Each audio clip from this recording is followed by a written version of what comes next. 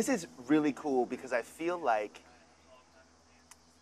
this Olympics was full of so many surprises, so many ups and downs.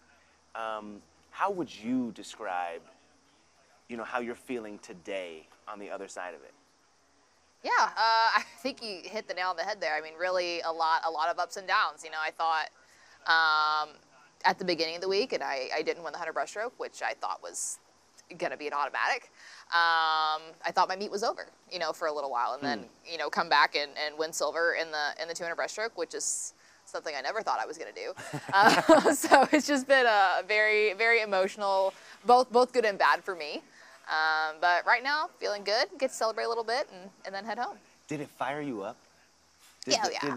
Were you like, okay, cool, I didn't expect to win. Oh, no, this is going to go down. Or I guess it's like, this is going to go down. Yeah, like that. I think so, It's definitely. such a difficult stroke. Yeah, it's weird. It's so difficult. Yeah, the breaststrokers we're kind of known as the weird people. So Is that right? Oh yeah. But I roll with it. I think I fit that descriptor pretty well. Yeah, Regan's like, yeah. Yeah, she's like, yeah, no. She's like, yeah, no, I agree. I totally agree. How about you? How are you feeling on the other side of this thing? Yeah, I think I had a pretty similar experience to Lilly, honestly. I mean, I've always kind of been pegged as a backstroker. And so to come away with the bronze in the 100, I felt pretty hungry for more after that. And I still had the 200 butterfly left, which has always just kind of been my fun one. And Also a difficult stroke. Yeah. Yeah, and so then to come away with the silver, and that was extremely unexpected. And I just felt on top of the world after that swim, honestly, and I just wanted to continue to ride that wave of positivity. Yeah. And just to be extremely proud of myself. And now that we're done and looking back on the entire week and this entire experience, I just want to have good memories about it. Just because this whole event could have very easily not happened.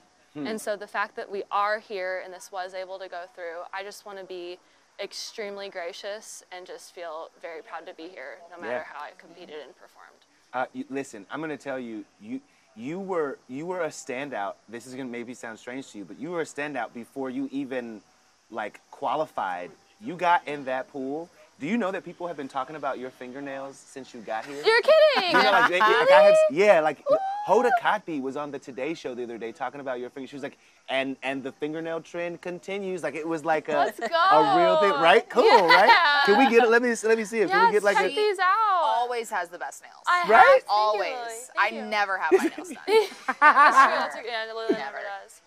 It's my favorite thing. Because I feel like in the pool, you can't wear makeup. You can't do your hair. Right. You have earrings in, but and I feel like all you have is your nails to express yourself. Yeah. So that's what I try to do. Okay, so what were you telling the world with these nails? With these nails, so I got the rings, and then each nail is a different color of the rings, except for black, because I wanted to do some color today.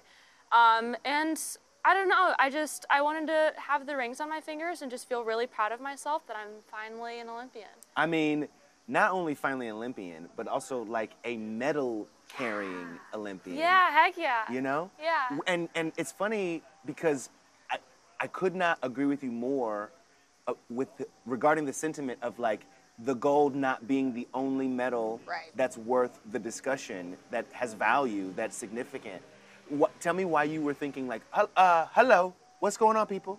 Yeah, exactly. I mean, I have seen so many interviews from so many athletes, and the person who's been, asking the questions is saying, how do you feel that you settled? How do you feel that you settled for bronze, that you settled for silver? Settled? Settled. And I said, that's a walk-off to me. And I don't think I was asked that question about my silver, but if I had been, I had the swim of my life. I dropped a second and a half. Hold on, wait. Right? Let's do some role play. Let's do some role play. Okay, let's go. Let's just say I had said, okay.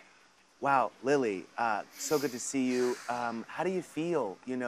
Gold getting away from you, settling for the silver and the bronze this Olympics. Would you like to rephrase that question? Probably what I would have said.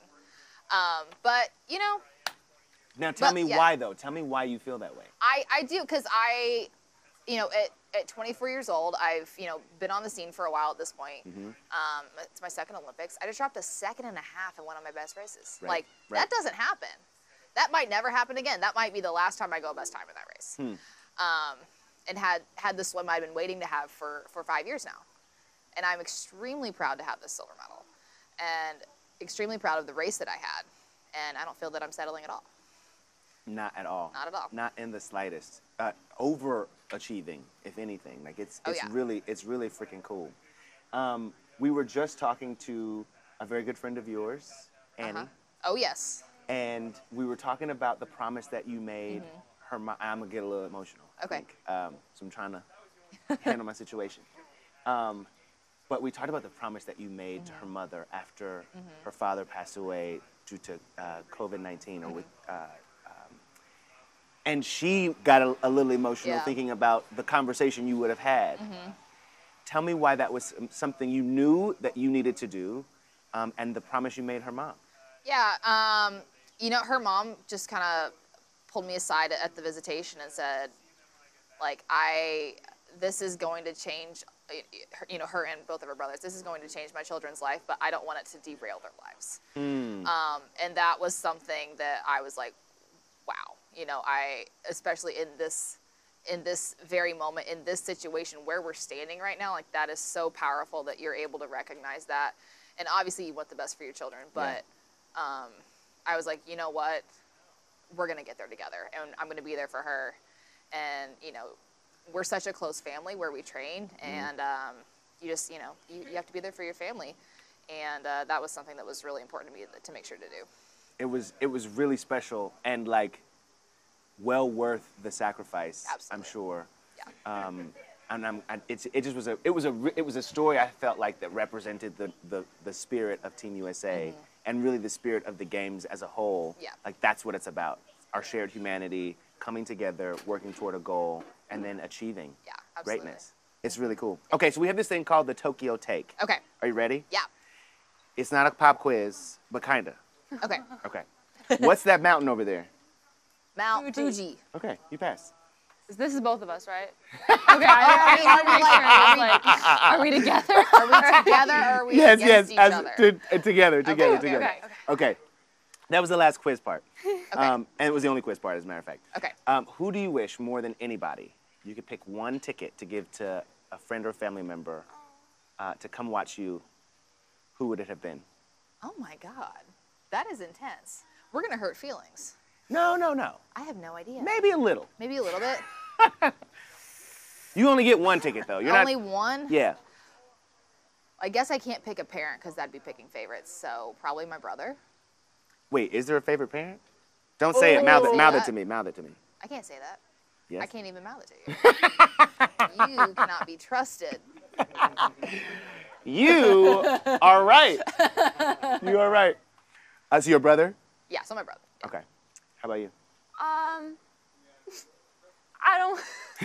You know. You're about to pick a parent, aren't you? You were going to do it. I know. You were going to do it. No, I know your I can see it. You were like, Mom, sorry. I know your answer. Maybe you do know my answer. It's going to be a different one. I would bring my dog, Kai. He just turned 1, and I missed his first birthday, and I wanted to spend it with him. So I would have put him on a plane and smuggled him into the village and kept him under my bed, and he would have hung out with me. Little Kai. Little Kai. He's a Pomsky. He's so cute. Pomeranian Husky put together in a 15-pound dog. You can't wait to get back, can you? Heck no. Yeah, I'm so excited. I miss him so much. Okay, tell me this. Current TV show, right? A show that's on TV. Okay. What show would you want to be a part of the cast? Stranger Things. Oh, you... Yeah, she knew. Yep. Bam. Okay. It's my lifelong dream to That's fair. meet any cast member. I'm sorry, We can make that happen. No, because I needed to think. Yeah. I love that No show with idea. my whole being. And the season 3 came out 2 years ago, and I'm just sitting here waiting. Waiting. For season 4. Yeah. Yeah. We all are, kind of. Yes, right? Right. Okay, I've been watching Too Hot to Handle, but I want to be the narrator. Hold up. With coming in with like a solid curveball, Too Hot to...